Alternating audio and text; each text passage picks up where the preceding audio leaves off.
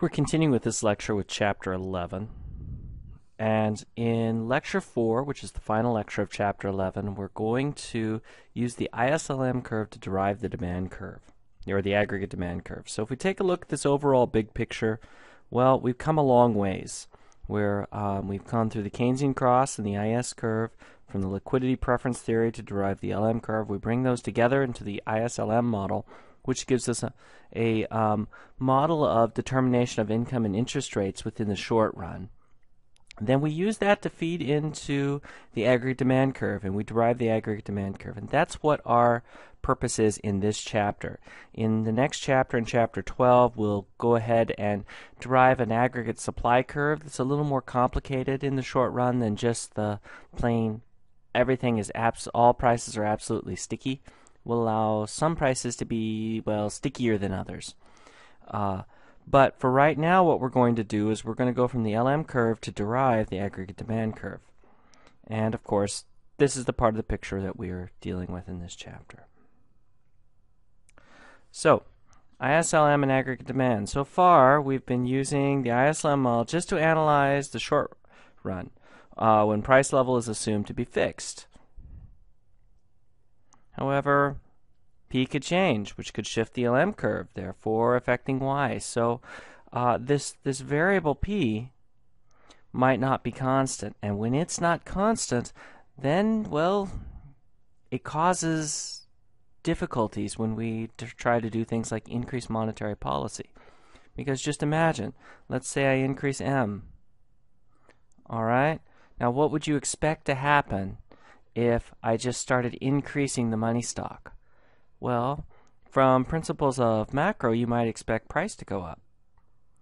So, if the supply of money balances, or real balances, is M over P, and as the Fed, I raise M, but that causes P to go up too, well, what happens to M over P? Does it go up? Does it go down? Does it, stay the same? I don't know. Right? And that's part of the struggle here. Then that's one of the things that makes doing macroeconomic policy difficult is, well, lots of variables changes, and sometimes we have these unintended consequences. So what we want to do now is allow this a little more flexibility in our model. So in the aggregate demand curve, well, we can capture this relationship between price level and income, and that's what the aggregate demand curve does, and that's what we want to do here. Only we want to do it in a little more sophisticated way than we did in Chapter 9.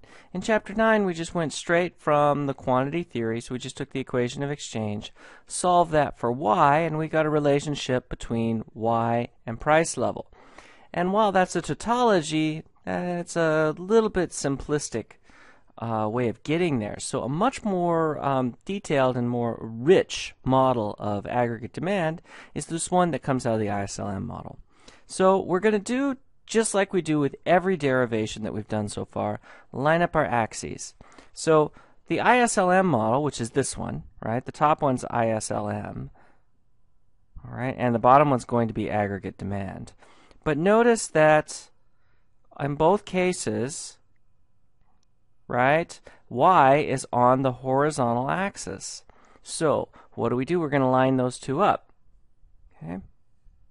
And then, well, let's pick an income. And we end up with a short run equilibrium at one income. And okay, we have one interest rate. That's great. That occurs at price level 1. So what should we do now? We've got 1 point. Well, let's let the price level go up, just exogenously. So we're going to think of a exogenous price shock or cost shock of some kind. So just price level goes up for no good reason, right? That's our derivation. What's going to happen? Well, money supply, the supply of real balances, or you could think of the supply of liquidity, goes down. Why? Because the money stock stays the same. We haven't changed that. But price level goes up, so M over P must go down. Now, what is that going to do to the ISLM model? Well, it's going to be very similar to what would happen if we had a contractionary monetary policy, right? LM shifts to the left. All right, so at a higher price level, we have the LM curve shifting to the left, and we see what? A higher interest rate, assuming nothing changes. All right, so no accommodation on the part of the central bank for this change in price. No, we just see automatically those interest rates are going to push up, and investment's going to fall, which means what? Income is going to go down, and we have a new point. So now we have 2 points on our aggregate demand curve. If we assume it's linear, we can just connect the dots, and that gives us our aggregate demand curve. And we can see what causes this aggregate demand curve to be downward sloping. Well, what's causing the aggregate demand curve to be downward sloping is that there is essentially a positive relationship between price level and interest rates, at least according to this model, which is fairly reasonable. If I think price level is going up and up and up and up, I'm going to demand a little more interest rate, right, for various reasons. And I might even demand a slightly higher real interest rate because I'm a little more worried about the riskiness of this asset, inflation rate risk. I'm a little worried that inflation will be something other than I expect. And so those two move together, and well, what happens to investment as the real interest rate goes up? It goes down. And really, if we wanted a little richer model and a little cooler consumption function that had consumer borrowing in it, we'd say consumption probably goes down as the real interest rate goes up. And so since both of those things go down as the interest rate goes up, what's going to happen? Total output, all right? Total GDP is going to go down as interest rates go up. And so we have a downward sloping aggregate demand curve. Okay, so, well, how does monetary policy affect the aggregate demand curve? Well, remember, monetary policy shifts the LM curve. So the Fed can increase aggregate demand by doing what? By increasing the money stock. If they increase the money stock, they shift the LM curve to the right, right, to the right or down, whichever you want to think. And then what happens? Interest rates go down, investment goes up, and Y goes up. But it's at the same price level. So we're down here at this new income level, but at the same price level. What's the only way that happens? Is if we have a shift in the aggregate demand curve, right? So we'll see that shift. Okay, what about fiscal policy? Well, simple. Which curve does fiscal policy shift? Does fiscal policy shift the LM curve? No, it doesn't. It shifts the IS curve, doesn't it? All right, so let's say we have an expansionary fiscal policy. So that's an increase in government spending or decrease in taxes. What's going to happen?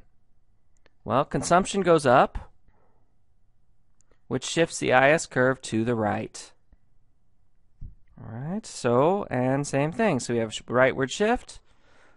Okay, same price level, but higher equilibrium income in the short run. What's the only way that happens? Is if we have a shift in the aggregate demand curve. Right? And which way does it shift it? It shifts it to the right. So that yields an increase in aggregate demand.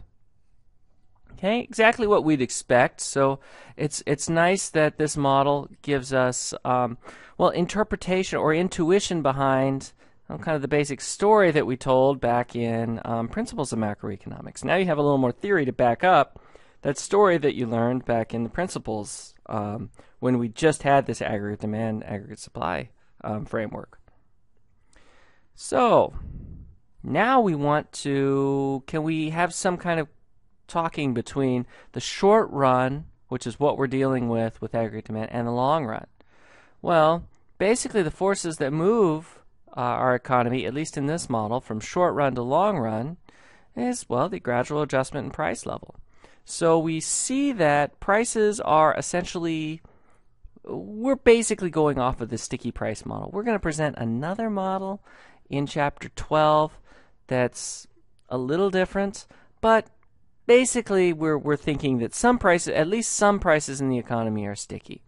And as those prices come unstuck, as we get longer and longer room and those prices can change, what happens? We then move into this more long-run equilibrium.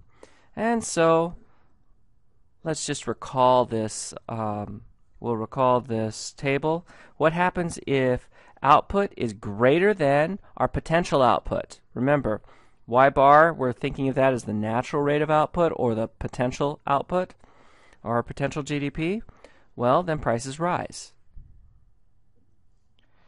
If we're in a recession, all right, output is below the potential level of GDP or the natural rate of GDP, prices have to fall. And if it's equal, they remain constant. So basically what we have going on here is we say, well, when they're equal, we're in long-run equilibrium.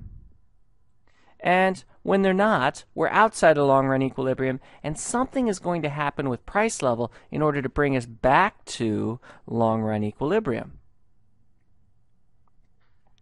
Okay, so let's take a look at long-run and short-run effects of an IS shock. So an IS shock, remember, is anything that's going to shift that IS curve. So it could be anything from government policy to people just decide they want to consume more or they just want to consume less, right?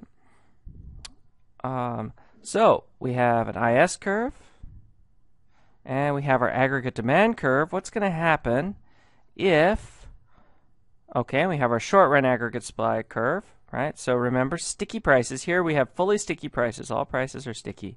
Aggregate demand, short-run aggregate supply. It makes our nice little, asterisk or S or whatever, or X, X or asterisk model, whatever you want to call it. So let's have a negative IS shock. So we shift the IS to the left, which is going to cause aggregate demand to fall, something like this. So in the short run, what happens? In the short run, the effects of the IS shock are what? To decrease output. They don't change price level. Why don't they change price level? Because price level's stuck. So all it does is lower output. But in the long run, what happens? Price gradually moves down. As price falls, what do we see? We see an increase in the supply of real balances. Why? Because the M stays constant. We haven't let that change. The monetary authority, central bank, whoever it is, hasn't done anything to accommodate this IS shock. And so what happens is that stays constant. As P goes down, M over P gets bigger, so the supply of real balances gets bigger, shifting the LM curve down or to the left, right? Eventually leading back to a new long-run equilibrium, which is right here. So what happened? Price fell, and so we got back to long-run equilibrium. So the short-run effect of a negative IS shock was a reduction in output. The long-run effect was no change in output. We came right back to the natural level of output, but a reduction in the price level. All right, so, and that is what we see. So the long-run effects, change in price, short-run effects, change in output. All right, that concludes Chapter 11. So, some suggestions for you as far as studying this lecture. Go through and think about, well, what are all the things that could change the IS or LM curve? All the different shifting factors that we've talked about, and use that to translate into how does the aggregate demand shift, right? How does the aggregate demand curve shift as a result of those shifting factors of IS and LM? Think about it in terms of monetary policy, think about it in terms of fiscal policy, and think about it in terms of exogenous shocks. And think about it in terms of both directions. Remember to go both directions. So we did a negative IS shock, do a positive IS shock. All right. And we will continue with Chapter 12 in the next lecture.